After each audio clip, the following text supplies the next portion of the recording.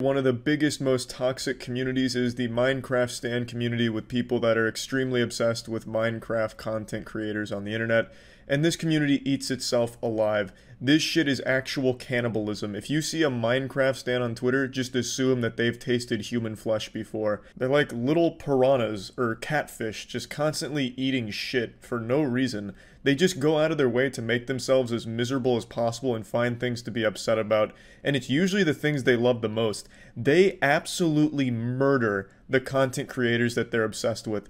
If anything goes even slightly awry with the perfect image they have of their Minecraft YouTuber, they lose their fucking mind about it and go on absolute Twitter rampages and trend everything about it.